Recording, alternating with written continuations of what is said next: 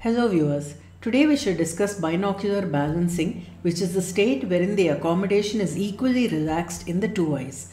The principle of binocular balancing, also termed spherical equalization, is that if an eye accepts additional plus power without diminishing its maximum visual acuity, accommodation could not have been at the ultimate relaxed position.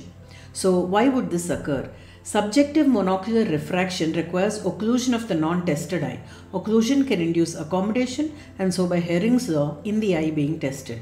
This can result in overminusing or underplussing a correction.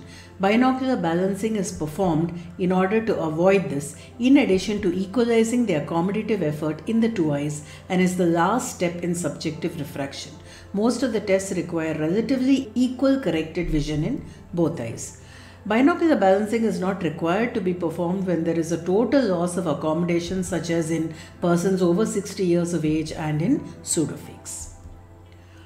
Only those tests that do not require complicated instrumentation are described here. So first is the alternate occlusion technique. With the correction as determined by monocular subjective refraction in place, both eyes are fogged with the placement of a plus 0.75 or plus 1 diopter lens, reducing the visual acuity to about 20 by 40 to 20 by 50. This would be about 612 to 615. The eyes are then alternately occluded rapidly so as not to give time for an accommodative response to occur during the time of shifting the occluder from one eye to another.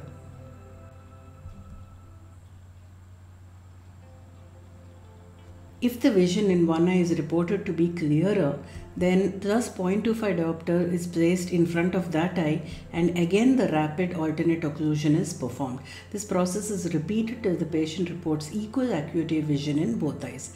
At that stage, the fog is reduced in 0.25 diopter steps in front of both eyes until finally the binocular maximum plus best visual acuity is determined. So let's reduce the fog by 0.25. So we remove the 1 and put plus 0.75. The patient says last time is still blurred. So let's now add plus 0.5, removing the 0.75. The patient says that still it is blurred. So now let's remove the 0.5 and put in a plus 0.25. Still all the letters cannot be read. So now let's remove the plus 0.25 and now the patient says that he can read all the letters. So this will be the final prescription. So as you can see, the correction in the left eye is unchanged, but in the right eye the minus is reduced by 0.25 diopters. Here's a comparison of the correction before and after this test. The next technique of binocular balancing is the prism dissociation test.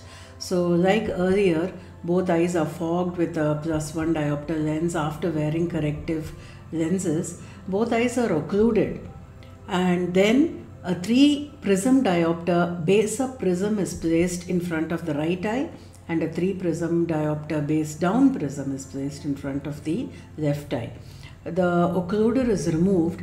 The right eye sees the lower image and the left eye sees the higher image simultaneously. The patient is asked to concentrate on a single line, 6-9 or 6-12. If both the lines are not equally blurred, a plus 0.25 diopter lens is placed in front of the eye with a clearer image and the patient is asked again which is better. The process is repeated until both eyes see equally blurred lines. The prisms are removed and the fog is then reduced in 0.25 diopter steps bilaterally until binocular maximum plus best visual acuity is determined. The next is the prism dissociation test that is combined with a duochrome test and it is conducted in a dark room. The prisms are placed in front of both eyes similar to the previous test. Plus lenses in 0.25 diopter steps are added binocularly till the black letters on the red background are clearer on both charts. The patient is now asked to concentrate on the lower image and the right eye is unfogged in increments of 0.25 diopters till the letters on both the red and green sides of this lower image are equally clear.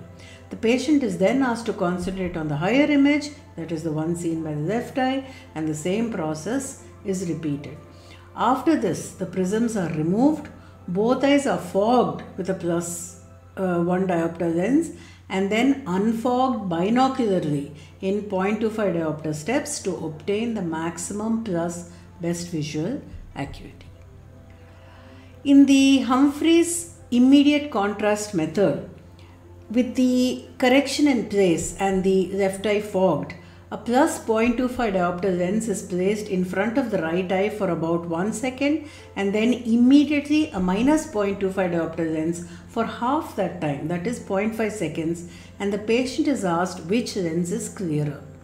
So this is how we do it.